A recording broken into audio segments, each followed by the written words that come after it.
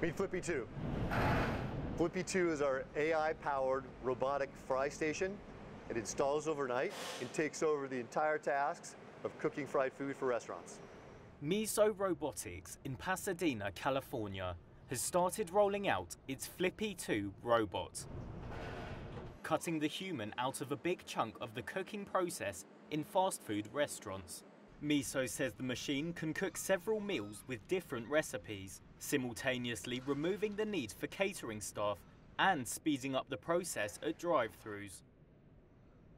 Flippy 2's robotic arm, similar to those seen in car plants and manufacturing, is powered by cameras and artificial intelligence. It can do everything from taking frozen French fries, onion rings, and other foods from the freezer to cooking them in oil before depositing them ready for serving.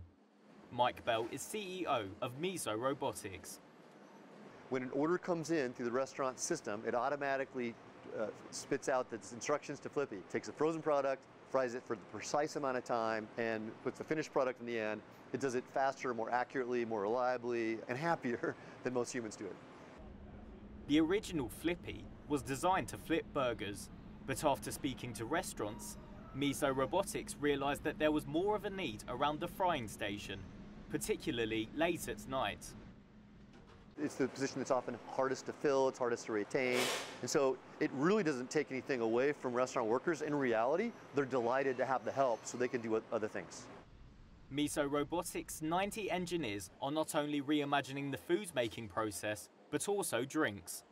This is Sippy. This is actually the inner workings of Sippy. Sippy will be able to take an order from a customer and put out a perfectly poured drink with a lid on it and a straw and all grouped together.